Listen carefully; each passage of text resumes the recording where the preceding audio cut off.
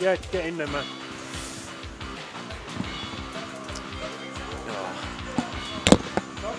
Fucking hell.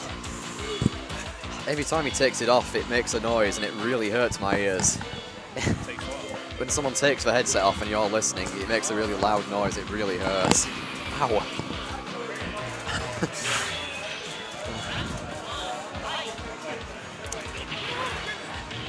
Alright, you got Shadow versus GMC's RetroRic. Alright.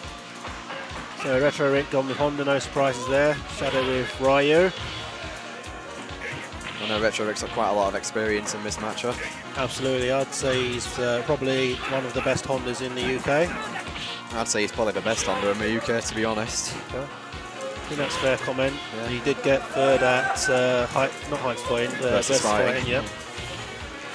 Very rare that you see a Honda player place that high in a tournament. Well, to be fair, he beat me by using Galsen, but that's another story.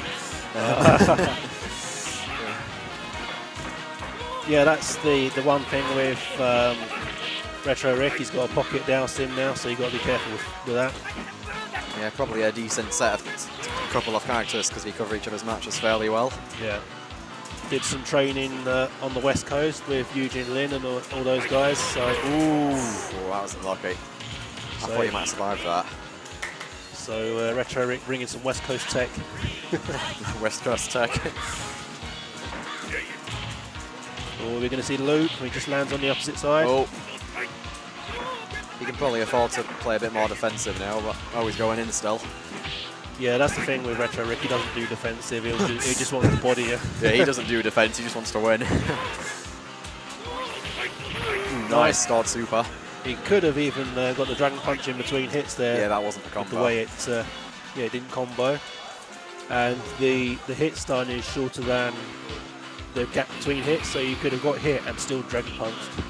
Yeah, the Honda Super is pretty much garbage in this game, to be honest. Yeah, it's really bad. Like, not that useful, really, compared to the other Supers anyway. Okay, so Shadow going for stand strong there. Not a bad move to use in this matchup. I think the crouching medium punch is pretty good in this match, is real. Yeah, I think it's you tend to use a similar kind of set of tools as you would playing against Blanca. Yeah, I guess.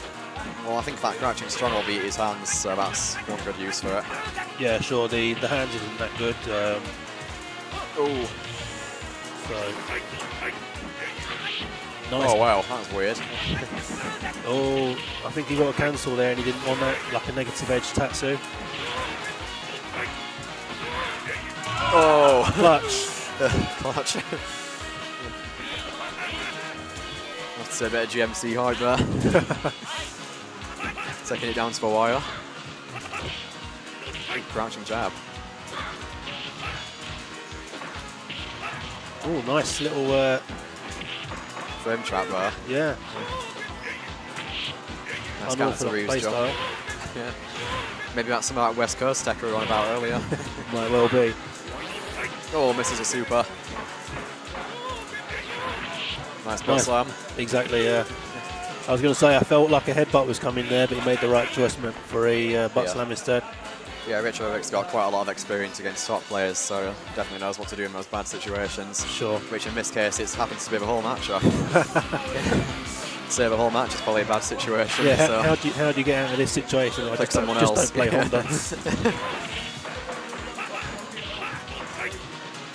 Really going to work with those hands there. Yeah, as you can see, the way he's using the hands is like he'll just do a little bit of chip damage, but the pushback puts you in a safe range. Yeah, to do it again. Yeah, so that seems to be the thing here. He's using them almost like the wrecker pressure. Yeah.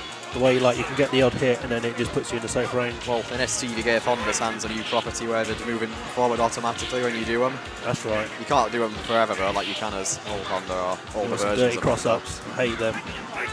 Yeah, Honda's got some decent cross-ups. Jumping down medium kick and out like kick.